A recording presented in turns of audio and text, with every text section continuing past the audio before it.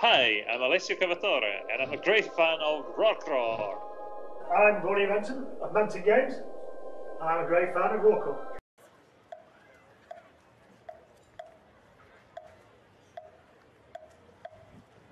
What's up, Wargamer? Here's Rocco from Fate Central Studio in Spain. Flashcraft Games is a Spanish company that makes PVC pre-cut buildings for war games.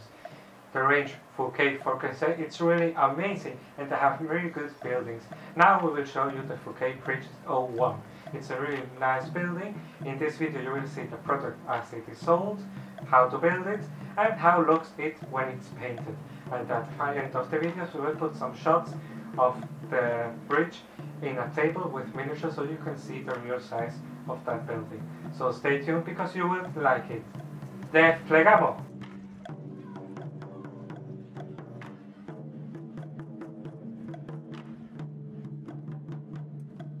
Here we have the 4K bridge from Flashcraft Games of the set 4K designed for Gensei. As you can see, the presentation is really good.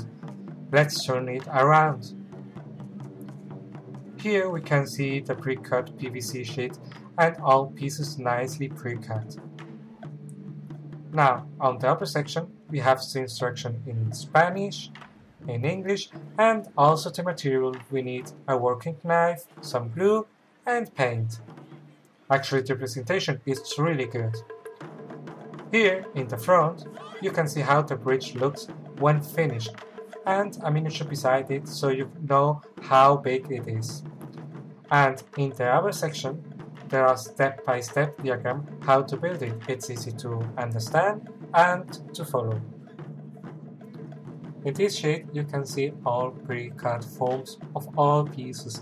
They are easily to cut out with a working knife cutting through the junction points. It's really clear and easy to follow. If you want to achieve a wooden effect as it shows in the image, you only need a lancet and a metal brush to achieve them.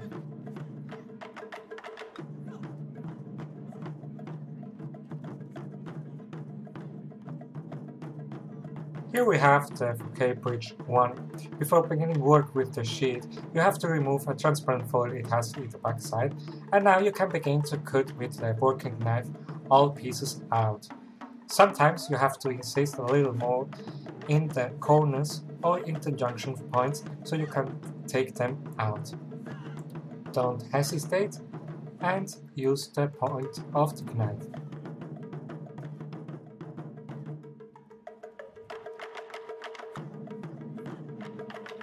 Then you have to clean the junction point from the inner and outer frames of the main frame of the bridge.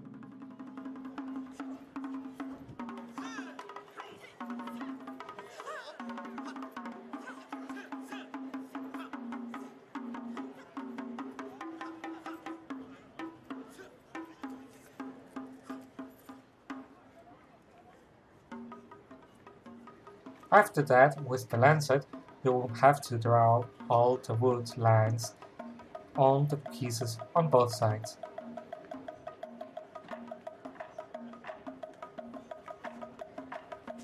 With the metal brush, now you have to brush in the same direction as the wood lines.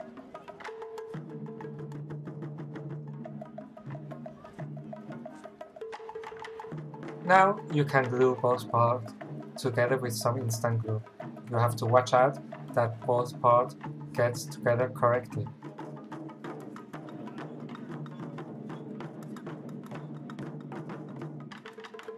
We will use the metal brush with the railing so we get another wooden effect, and remember, in the same direction as the wood lines. For the handrail, you have to cut all the borders a little out so it looks wasted and used.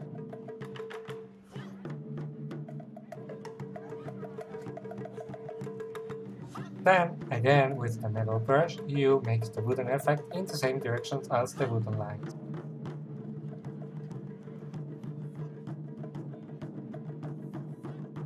For the razor, you have to cut also the borders a little out.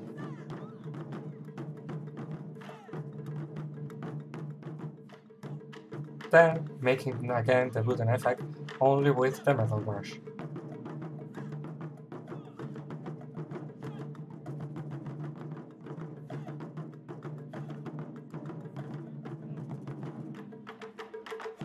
With all those pieces ready, now it's time to glue both racers in one frame and making it ready so we can make the main structure of the bridge. When we have glued two of them, we put all pieces together. After that, we can glue the rest of the racer easily between them.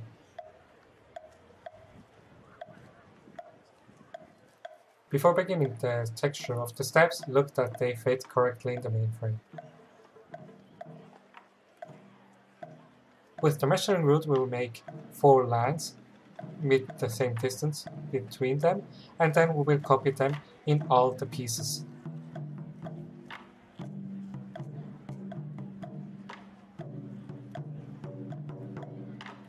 With the lancet we will mark now the lines between the planks of wood, so you can see them very well.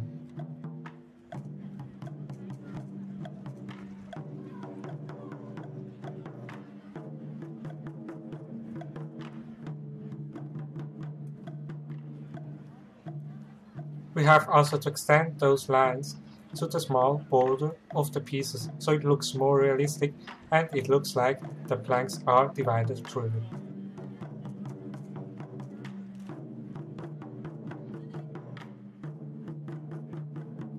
Then with the working knife we have to clean all the borders of all pieces.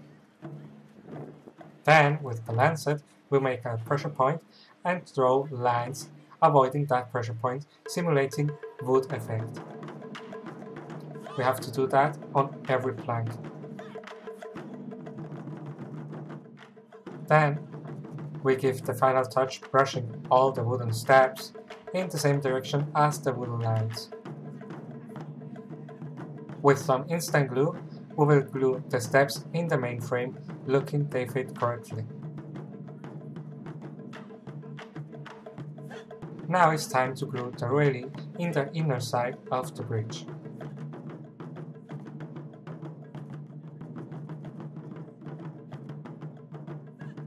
For the final touch, you have to bend the handrail until it fits in the rail.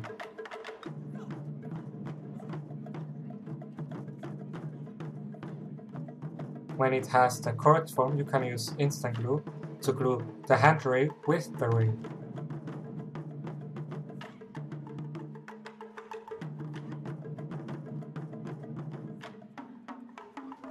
And here is the finished bridge. Looks good, right?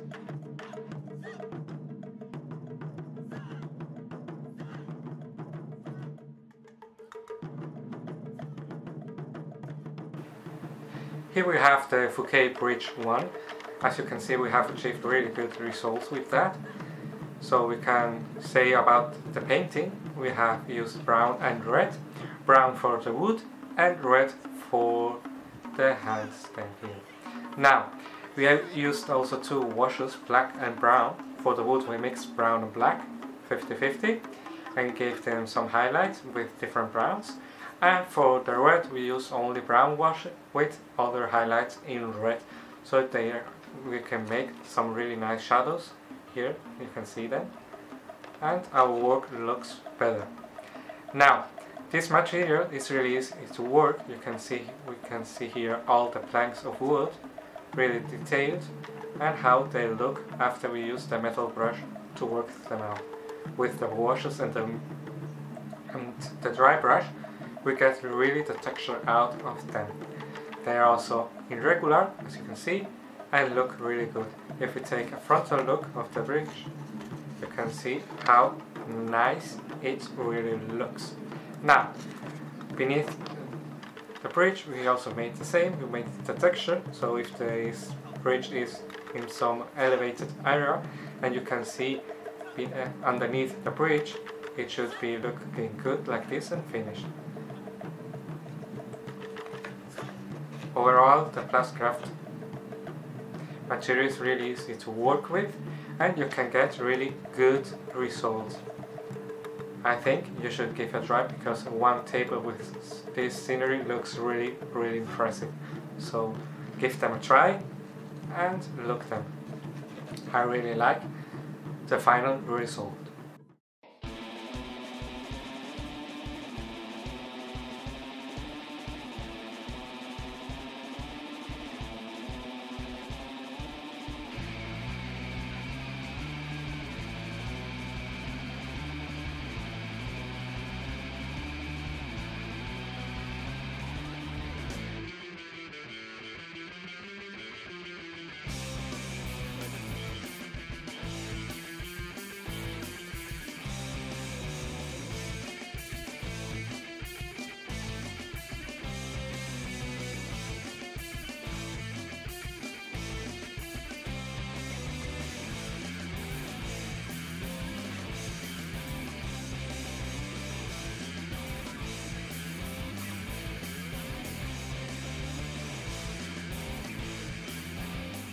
¡Oh no! ¡Dios mío, es horrible! ¡Destruirá mi hobby! ¡No! ¡Dios santo! ¡Ah, las miniaturas! ¡Escaparemos del infierno!